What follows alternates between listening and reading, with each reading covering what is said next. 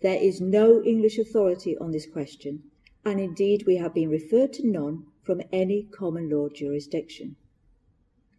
In an earlier hearing of that case, Justice Scott Baker had been, quote, of the view that software probably is goods within the Act.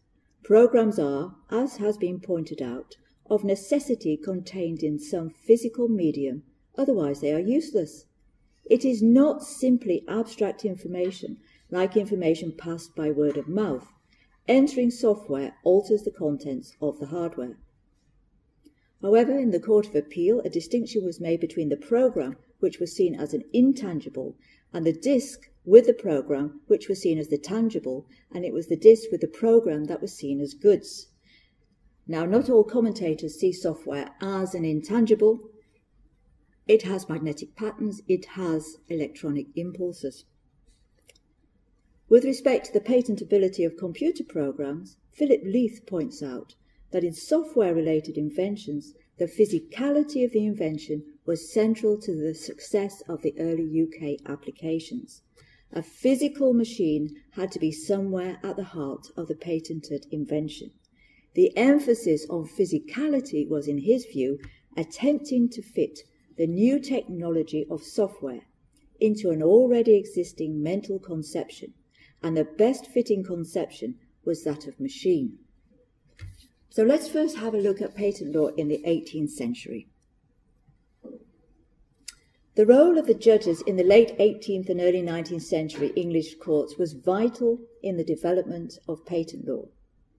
As there was usually no examination of a patent claim before registration, that meant the first real test of the validity of a patent was by the judges if a patentee sued for the infringement of his invention. But by the mid-18th century, patent disputes in the common law courts had been few and far between. There was hardly any patent law to guide the judges. As far as legislation was concerned, all they had was the old Statute of Monopolies from 1624, which had one section on patents for new inventions, and for the rest a few old cases. This left the development of patent law very largely in the hands of the judges. Now, the Statute of Monopolies, as its name suggests, was primarily concerned with monopolies. Patents for new inventions formed one of the exceptions to that general prohibition on monopolies. The first and true inventor could be awarded a patent as long as the invention was for a new manufacture, and one of the provisions was not generally inconvenient. So to be patentable, an invention had to be a manufacture. But what was the meaning of the term manufacture in the Statute of Monopolies? And it was that issue which would bring a lot of diverse judicial opinion to the fore. Now, back in the 18th century, the word manufacture was still being used to describe a whole industry. So they would talk of the woolen manufacture and the linen manufacture. And it is possible that this was the meaning that the drafters of the Statute of Monopolies had in mind when they had used the term manufacture back in 1623, at a time when the importation of whole new industries was seen to be very important.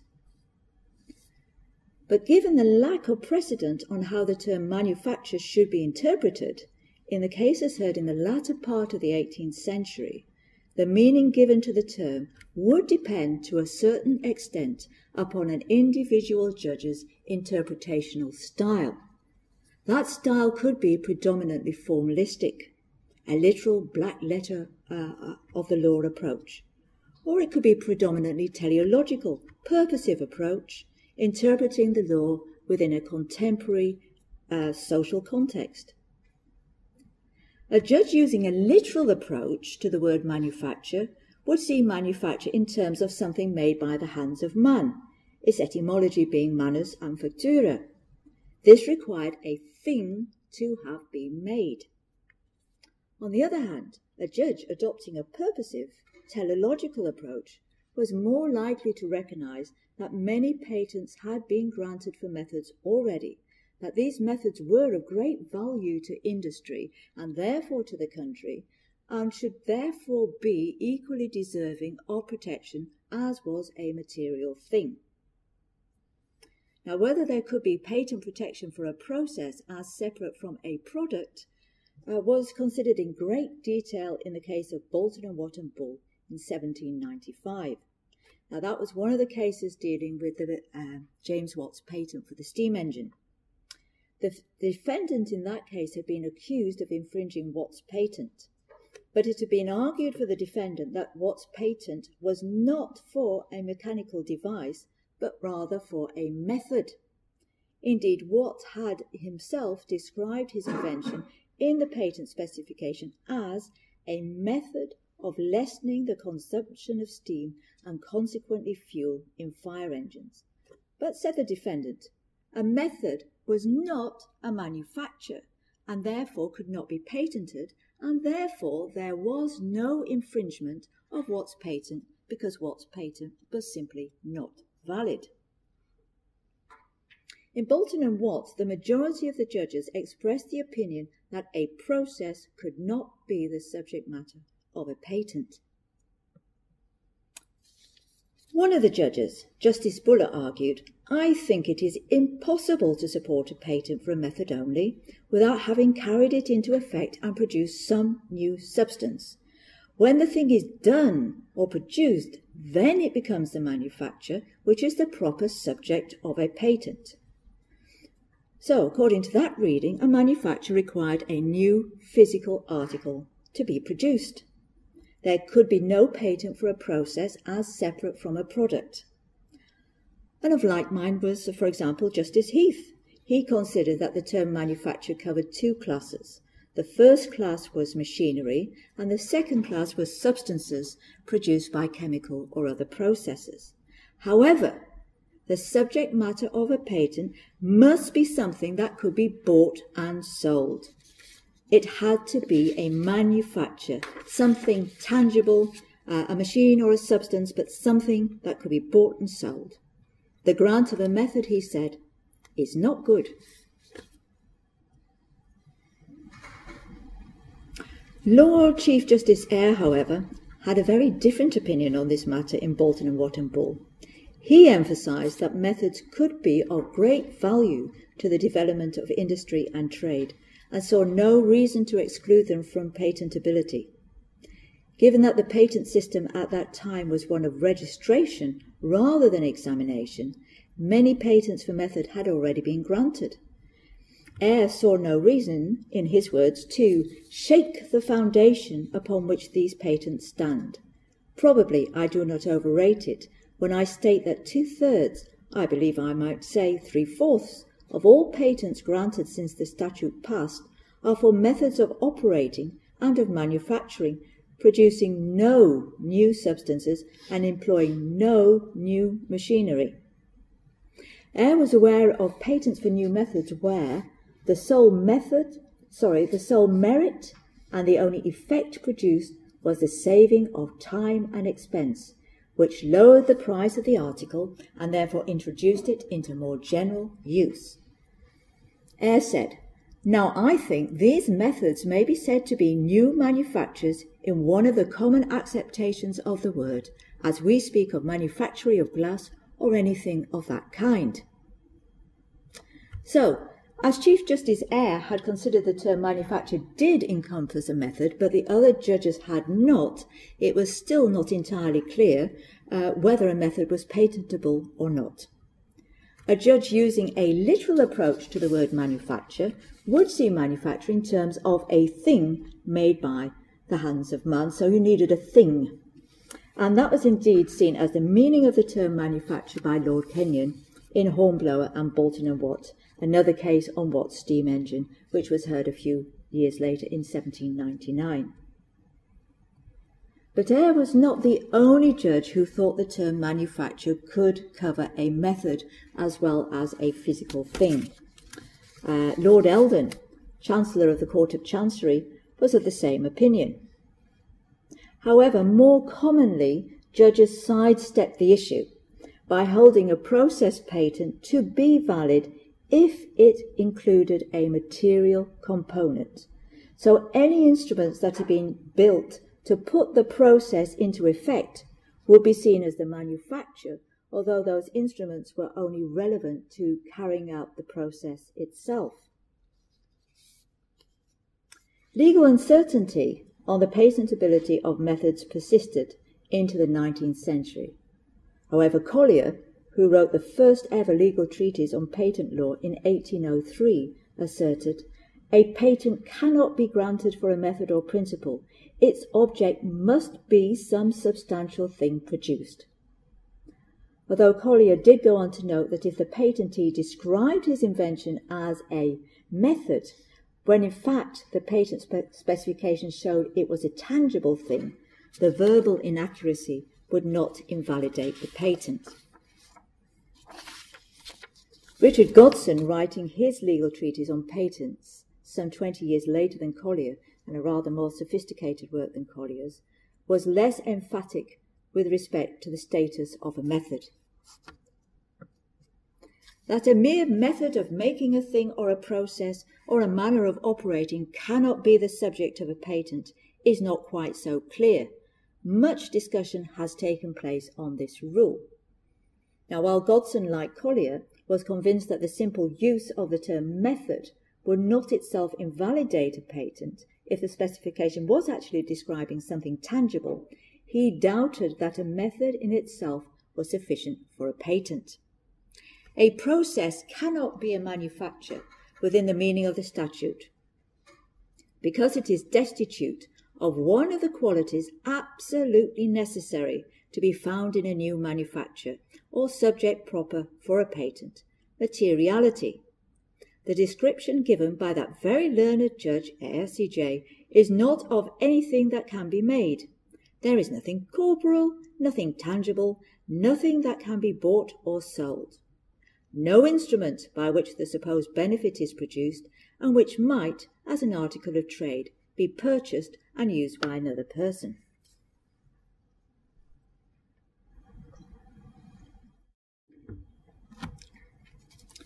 The legal uncertainty concerning the validity of process patents was one of the reasons that a select committee on patents for new inventions was constituted in 1829. Benjamin Roch appeared as a witness before that select committee. Roch was a barrister well known for his scientific knowledge. He'd appeared as counsel in several patent cases and was himself a patentee. Roch argued that the main source of the problems confronting patent law was the Statute of Monopolies itself. The words of the statute, which are extremely well calculated for those times, do not happen now at all to hit the necessities of the present period. The consequence is that the judges are constantly straining the meaning of this act to make it meet the necessity of the times. Thus, it depends on the extent of laxity that a judge will venture to give as to what the law at this particular day in any particular court happens to be on patents. As Roch intimated, there had been court decisions which had already de facto sanctioned a reading of the term manufacture that was broader than a literal interpretation of that term. And here are a few of them. In the 1820s and 30s, various cases established that there could be a patent for processes involving a new combination of well-known materials. Examples are Hall's patent for singeing off superfluous fibres of lace, Russell's patent for welding tubes, de Rosny's patent for taking the colour out of sugar, and Cornish's patent for elastic cloth. A change in a process which enabled a product to be made more efficiently or more economically had been implicitly accepted by these judges as constituting the manufacture. That a method could be the subject matter of a patent was endorsed by Lord Chief Justice Tyndall in Crane and Price 1842, and this case has been seen as finally settling the law on this point. A shift in judicial interpretation had taken place. A manufacture could be a process as well as a tangible object. So, In the 18th, early 19th century, the legal point at issue was whether a process, as separate from a product, could be the subject matter of a patent. By the mid-19th century, a process was not, by very definition, excluded from patentability. But even in modern times, not all processes are patentable. Article 52(2) of the European Patent Convention 1973 explicitly excluded certain inventions from patentability. Inventive processes excluded from patentability included a mathematical method, a business method, and a program for a computer as such. Now, a computer program can be seen as a process, as it is the computer program that instructs and directs the hardware. The patent legislation of European states, like the United Kingdom but also the Netherlands, was modelled upon the EPC, and these exclusions were therefore incorporated into national patent statutes. Yet the legal debate on the patent eligibility of computer programs would prove to be far from over. The approach to the protection of a computer program adopted in Europe would be to consider it as a literary work and hence protected by copyright. But programmers often found copyright protection insufficient. Yes, it would prevent someone else from copying the original expression of the source code and the object's code, but it was often possible for a programmer to work around the copyright protection. A programmer could implement a program's functionality in different ways, avoiding copyright. And indeed, the Court of Justice of the European Union has just ruled that only the expression of the source code and the object code are protected by copyright, not the functionality of a computer program, nor the programming language. In the case of software-related inventions, a patent, on the other hand, would give an exclusive right to apply the idea. So, it's not very surprising that cases involving software-related inventions made their way into court. While it was acknowledged that a computer program could not be patented, the prohibition in the EPC and the UK Patents Act 1977 only applied to a computer program as such.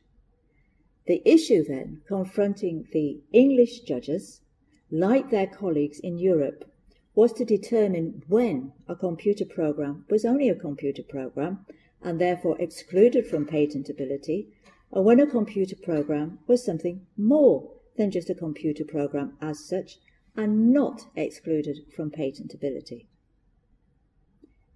In the courtroom discussions on the meaning of the term computer program, we see a familiar scenario, a diversity of judicial interpretation.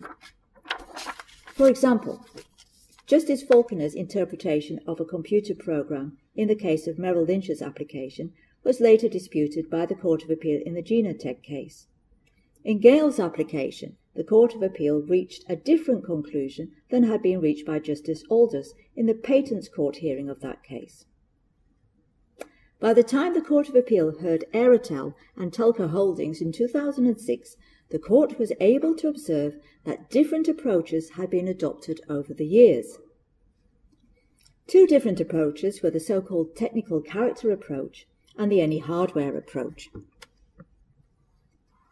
The technical character approach asks whether the invention has a technical effect, whether it makes a technical contribution to the prior art.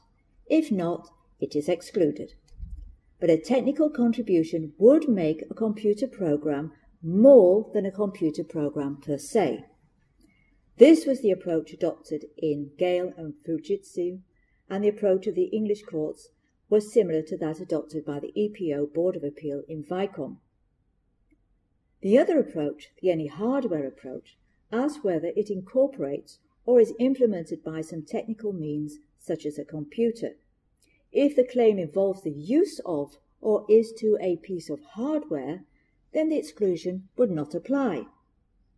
This approach had been taken by the Boards of Appeal in a trio of cases, pension benefits, Hitachi, and Microsoft data transfer cases, although within this trio there were variations of the any hardware approach. In the Aeretel case, Lord Justice Jacob was critical of the state of conflict which had emerged between the Boards of Appeal old approach applied in the Vicom decision and its new approach in cases like Hitachi. Jacob considered that this change in course by the board was based upon an incorrect interpretation of what the EPC had meant by the term computer program. He explained that one interpretation saw a computer program as a set of instructions, which could be written down on a piece of paper, an abstract thing. Another interpretation of computer program was that the term also covered the instructions on some form of media, such as a disk or hard drive, which caused the computer to execute the program. In other words, a program in a working form. The earlier Board of Appeal decisions and the decisions of the English Court of Appeal indicated that simply incorporating a computer program in a piece of hardware was not in itself sufficient to prevent the exclusion. A further technical contribution was needed. The trio of decisions reached by the board in more recent cases indicated that a program on a physical carrier was not a computer program as such, because then the computer program was more than an abstract set of instructions. Jacob, expressing the view of the Court of Appeal, considered that the board's new reading of the term computer program was wrong. The exclusion in the EPC was meant to cover not just an abstract series of instructions, but also a working program, otherwise the exclusion was without real content. The Court of Appeal, in the Aeretel case, rejected the any hardware will do interpretation.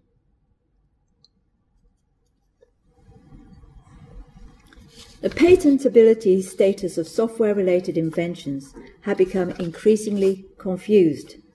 That confusion was acknowledged in the Astron Clinica case heard in the Patents Court in 2008. Justice Kitchen reviewed this history of conflicting interpretations.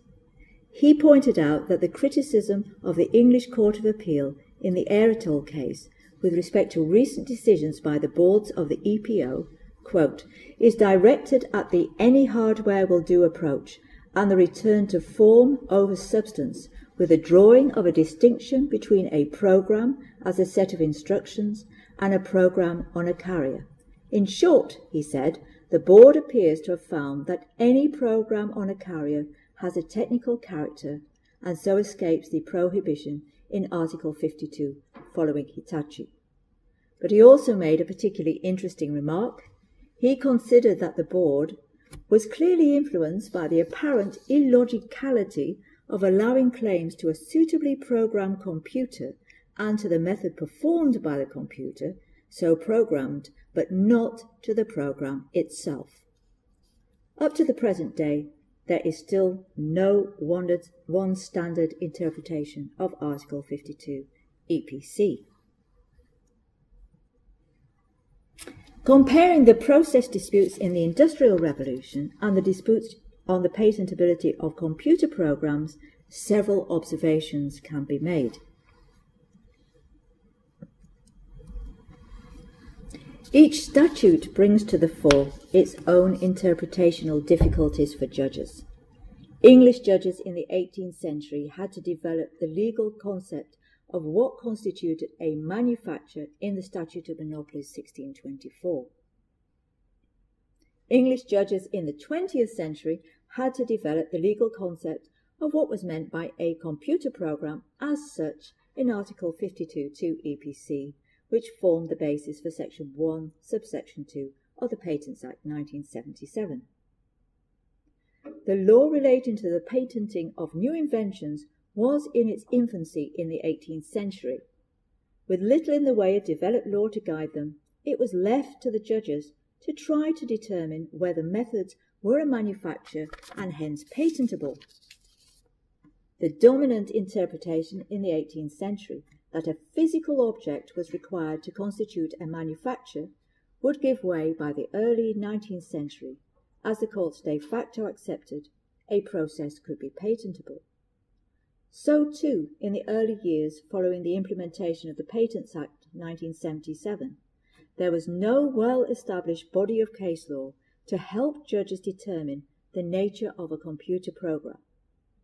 Judges would disagree upon when a computer program was a computer program as such, as judges applied different approaches.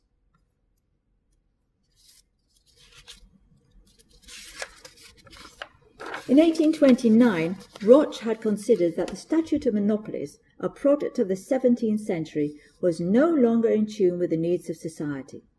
He considered that the legal uncertainty had arisen because judges were straining the meaning of the Act to make it meet the necessities of the times.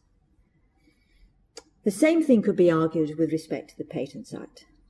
What had the drafters of the EPC back in the early 1970s understood a computer program as such to be? No definition was given in the EPC, as it was left to the boards of appeal and national courts to work out the detail. But the 1970s was an age when computer hardware filled a whole floor and no one had a PC. Back when software was seldom sold but was usually included on large computers, or the user simply made his own program. Back before Bill Gates' Microsoft had brought the digital revolution to ordinary members of the public. Did the courts and the boards back in the 70s and 80s really understand the new digital technology or appreciate the important role that software would play in a new digital world? Is the older interpretation of a computer program as such from that time no longer in tune with the needs of contemporary society? If the boards of the EPO in more recent times came to the conclusion that to exclude the program itself was illogical, this illogicality has arguably resulted in the EPO's any hardware will do approach. I would argue that this any hardware will do approach has its parallel in the approach to process patents by English courts in the 18th, early 19th century. At that time, the underlying question was whether it was illogical to exclude from patentability a method that was clearly of great value to commerce and industry, simply because the term manufacture was being generally interpreted as referring to a material product. In determining whether a method fell within the scope of the term manufacture, the approach that would be adopted by the English courts by the early 19th century could be termed the any instrument will do approach. During the early phase of the Industrial Revolution, only a few judges were prepared openly to treat the term manufacture as covering a method separate from a product.